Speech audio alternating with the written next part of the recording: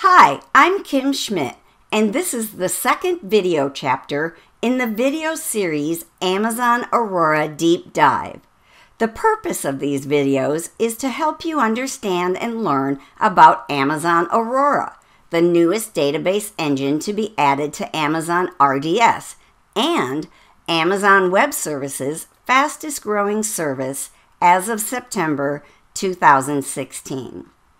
The italicized quote on this page comes from Amazon's 14 leadership principles. Invent and simplify. That principle succinctly describes what the Amazon Aurora team did when redesigning the relational database in a world where AWS exists. Every Amazon employee needs to possess these 14 leadership principles, which is, in my humble opinion, why Amazon Web Services is so successful. If you'd like to read about the 14 leadership principles, visit the link at the bottom of the page. Section 2.1, Amazon Aurora's Architecture. This video chapter will dive deeper into Amazon Aurora's unique architecture than we did in Video Series 1.0. You'll recall from video chapter 1.3 entitled, What Makes Amazon Aurora a Game Changer? The chapter started with Andy Jassy challenging his team to solve the problem you see on the screen. In a world where AWS exists, how would you redesign the relational database? Jassy's team approached the challenge the way a true innovator would. We cannot solve a problem by using the same kind of thinking we used when we created them. Quote by Albert Einstein.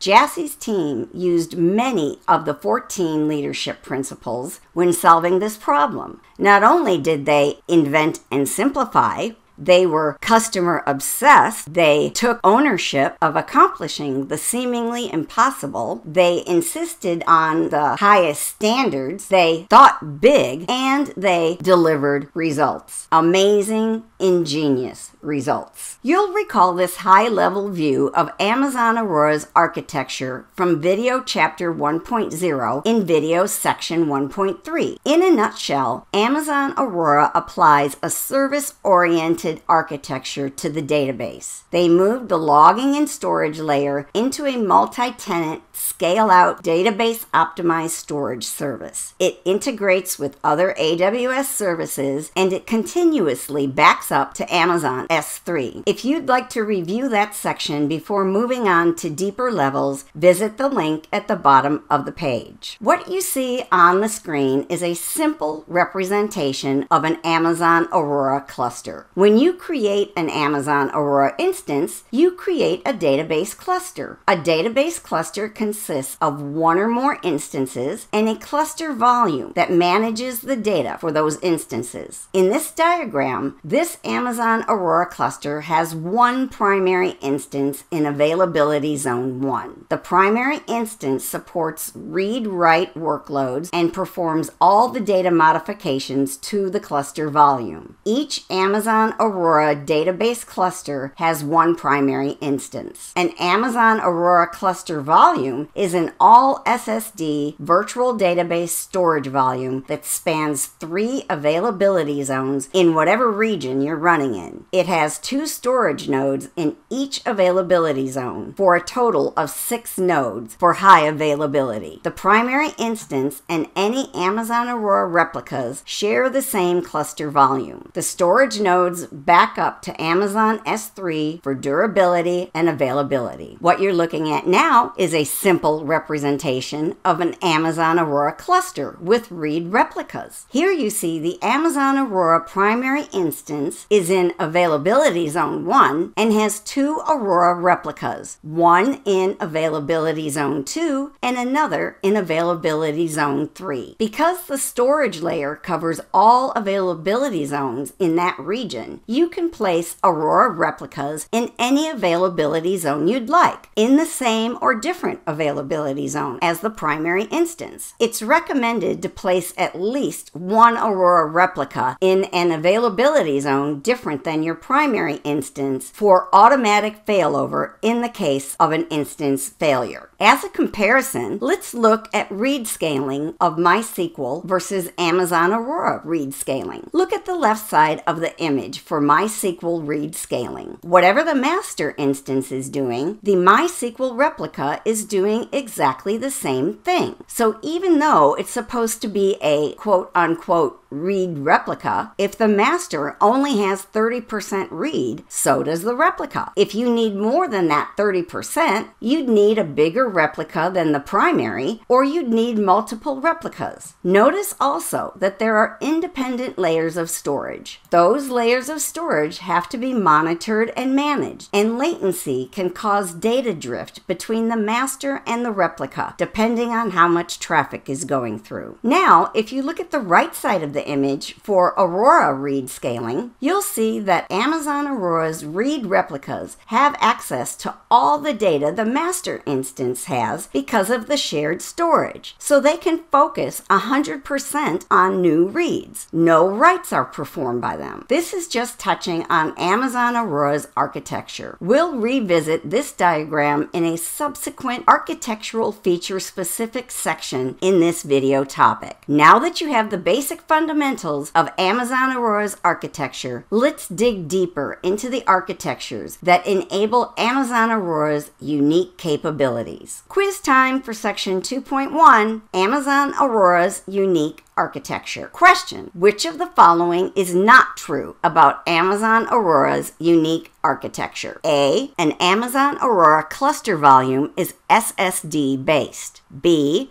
Amazon Aurora's storage latency can cause data drift between the primary instance and the read replicas. C, an Amazon Aurora cluster volume spans 3 availability zones with 2 storage nodes per availability zone, totaling 6 nodes. D, Amazon Aurora uses a service-oriented architecture applied to a database for storage and logging. Answer: B, Amazon Aurora's storage latency can cause data drift between the primary instance and the read replicas. It's not Amazon Aurora that has storage latency and can have data drift. It's MySQL's independent storage layers that have to be monitored and managed, and latency can cause data drift between the master and the replica, depending on how much traffic goes through. Amazon Aurora's storage is shared, so the replicas can focus 100% on reads, not writes. This concludes section 2.1, Amazon Aurora's unique architecture. Coming up next is section 2.2, Amazon Aurora's clusters and replicas.